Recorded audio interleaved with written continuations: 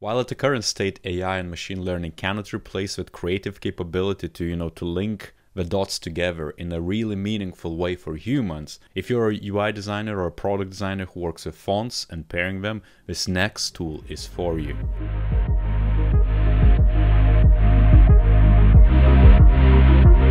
If you have been following Design Tool Tuesday, you know how excited I am about machine learning and AI, and especially to do with automating some of the design tasks. Font pairing in design is a classic problem for everyone because you need to employ a good sense behind the technical aspects of a typeface, but also know how to creatively use typefaces which you might not use in any other scenario, because it could be a client which comes with their branding guidelines and is something crazy.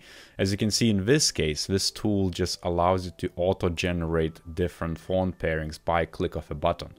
And I just regenerated it. For example, the contrast between the fonts, like so. As you can see, it's much more sans serif type, and here you have a serif. And if I would play down to a similarities just to find more similar fonts, which is a safer avenue, let's say, then we get a lot of sans serif, sans serif, sans serif, and they're very similar. And this tool is in development, so of course you cannot expect it to be magical. And now just to explore a little bit, and let me tell you exactly what was impressive for me. Because besides this slider, which is quite ambiguous, and the UX of it could be improved, of course, which is quite meta. But if I would, let's say, just generate something in the middle, which is a balanced contrast between the two, as you can see, this is quite wild option, which I probably wouldn't use normally, but it goes quite well together. Now the tool itself gives you three options, which is basically a body text, Rancho, and Amaranth. You're able basically to then pick one we like. For example, Junge or Jung is pretty good body text and I like it, so I can lock it in a tool and then just regenerate other pairings for the same font just like that. And maybe let's go a bit higher contrast so you can see exactly what's happening. If I regenerate, boom, that's pretty good.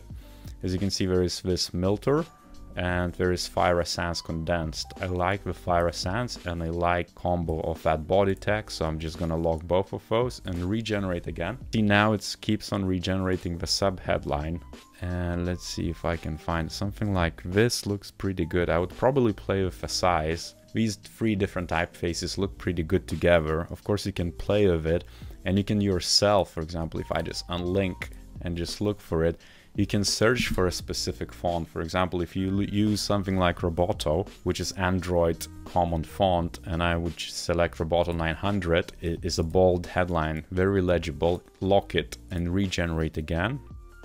If I would just take a screenshot of that and send it to, let's say, one of my UI designers and say I want something like this in my next website design or something like that, the teammate could come up with it, or yourself as a designer, you can then go and explore. And now you might ask, how does it work? And so this tool comes with some explanation of how it matches different fonts. As you can see, this is a visualization of the actual algorithm. If you match the same looking fonts, they could be quite a good match. For example, if I take Roboto and Helvetica, they're very similar, and the same applies, for example, Arial and Helvetica. You could go with that, but in the end it becomes a very safe option because they share the weight, they share the kerning. There's a lot of different permeations from one to the other because they're both very equally used. But a combination of the two would be quite bland, right? And so this tool summarizes on different axes. There are 4 different dimensions here, and it matches not just by how similar we are, but also tries to throw in some of the unique assets, so it would kind of like a mix and match depending on which axe you are in. And as you can see, I selected just one font, Goblin 1 regular, and then it shows me the nearest points in the original space and how close they are to that. Some of these scores are calculated purely from machine learning, so it matches different fonts based off of different choices, everything what you could quantify otherwise. This is way too complex for myself, for example. You don't have to be part of it to appreciate it though.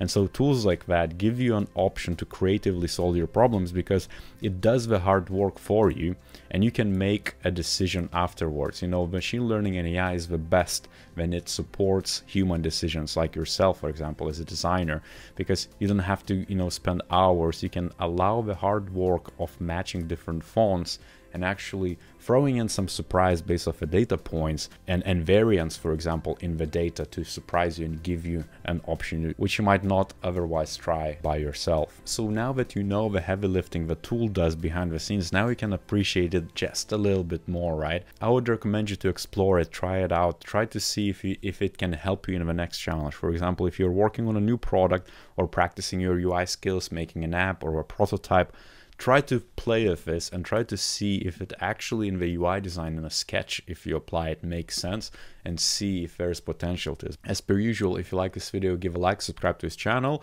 stay tuned for more material, check other videos, and I'll see you next time.